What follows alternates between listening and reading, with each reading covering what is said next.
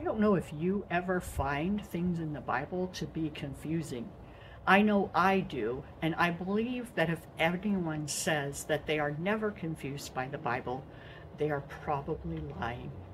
I was recently having a conversation with someone about the first chapter of the book of John. Well, first of all, this book is written by the Apostle John, by Jesus' disciple John. But as you're reading through it, in verse 5, it says, there came a man sent from God whose name was John. Well, that John isn't the John who wrote this. That's referring to someone else.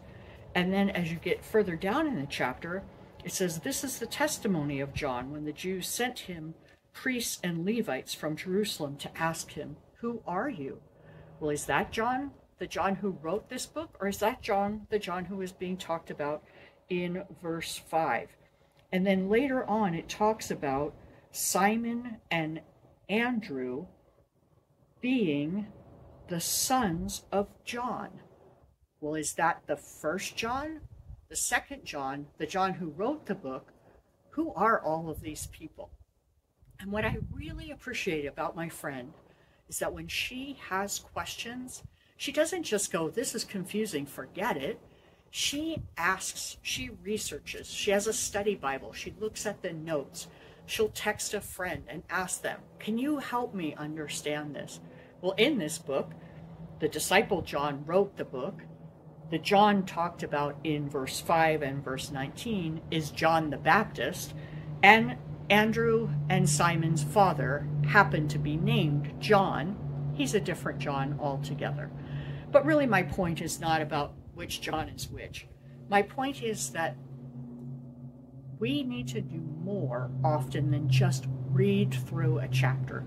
We need to think about, what does this mean? Who is this talking about? What is the context that I need to know in order to better understand? We want you to read your Bible, but sometimes we need to do more than just reading. We need to pursue.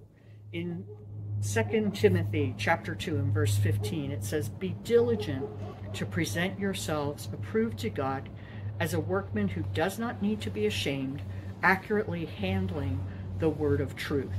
Be diligent.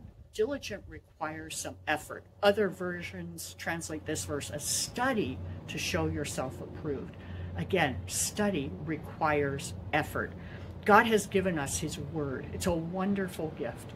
It is a help for our lives. It enables us to know him and his redemptive plan for all humanity. But just skimming it isn't going to give you a good picture of who God really is and what his plan is. We need to be willing to ask questions. We need to be willing to study. We need to be willing to put in some effort. And so I would encourage you today, as you pick up your Bible and take some time to read, don't just skim through so that you can check off a box on your Bible reading plan, but read with intention. Read and write down questions, and then find somebody who can help you get the answers so that you can truly experience the gift that God has given us in his word.